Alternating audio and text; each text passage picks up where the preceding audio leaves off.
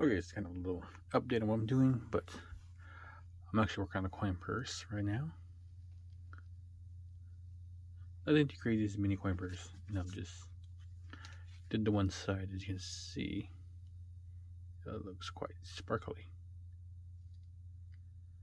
So I'm just kind of give you like a rough demonstration on how I kind of work on this center part and what I do. I haven't really done a lot of how-to videos, but I figured, you know what, since I'm working on this, give you guys some insight on what I do and kind of how I work. So right now I'm using a turquoise Picasso size 13. Let me get this in focus for you guys. Right there, size 13. Charlotte cut. Oop, Charlotte. Light blue. Turquoise Picasso. I think that's what it says. But yeah. Using size 13 bead with some size 13 needles and the size 12 to tack down, using 2-needle technique to do this portion. I am only using single thread because these are some small beads, smaller than 11s. And they do tend to break needles quite often, but yeah.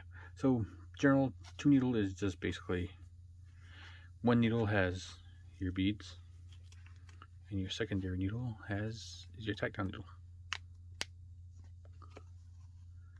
So I start by coming to the back and tacking down the first bead. Oop. I do get caught in the corners every now and then, but that's fine. But tack down the first bead and tack down every 2 afterwards, and work my way in a circular motion. And yes, I do work from the outside in. It's just to keep my designs symmetrical when I'm doing 2 different patterns. And plus it I think it kind of helps me out with design layout. And it makes this piece go by faster. Because as you go in towards the center, you're doing less and less beading. Unlike when you're going outwards, you're doing a lot of beading and trying to get, it's more tedious. But on a big piece like this, it's kind of hard to get your hands in the right position, because I am working in a circular pattern here. And as you can see, I move my hand with the direction I'm going, and I'm actually curling my piece under, which the graph paper is sitting on top of Pellon, P-E-L-L-I-O-N, Pellon 70. I don't bead directly onto buckskin because these needles would snap and break quite easily. But this is a ultra fabric stabilizer, and you can find it on Michael's, Joann's, Walmart. Basically, if you Google it, you can see it, and you can find where the nearest location to where you are and get it, or have it shipped to mail to you. But yeah.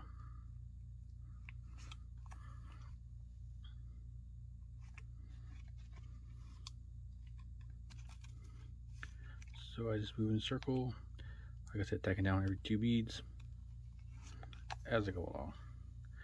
This doesn't seem that long because, like I said, I'm working in a smaller area.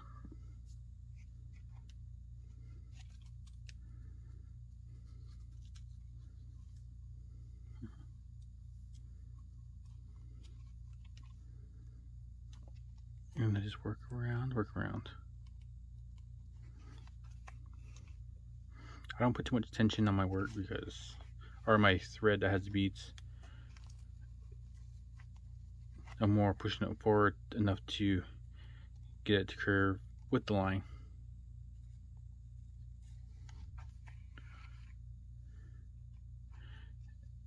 I just push and push the beads in place. So there, kind of roll it upwards. And I'm beading from the outwards. It's from the center out, just to help the beads roll upwards into the last beads, the top beads, I guess, the last row of beads.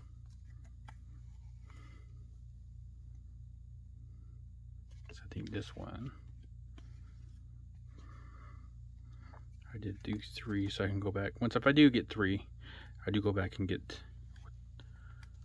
that last bead, just to ensure every 2 is tacked down, and I am tacking down every 2 beads.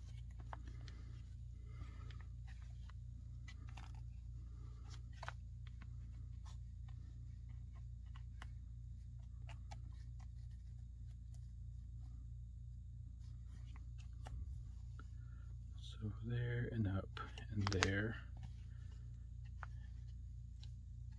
and there.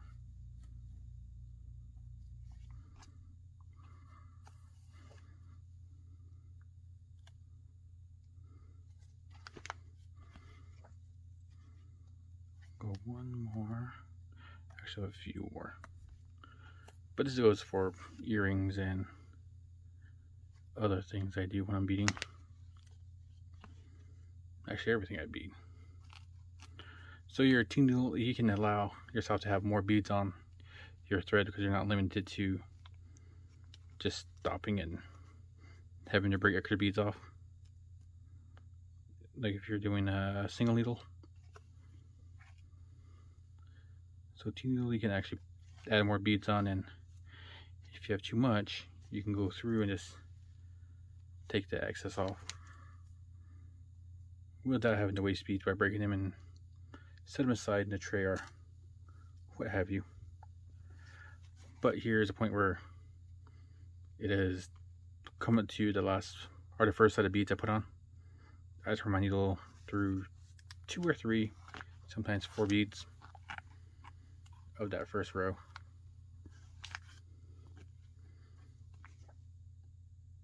And then it makes it one cohesive piece, and I keep beading all the way up to where it butts up together, like so, like that. And now just make sure everything's flat. Add maybe an extra stitch or 2, make sure everything's good.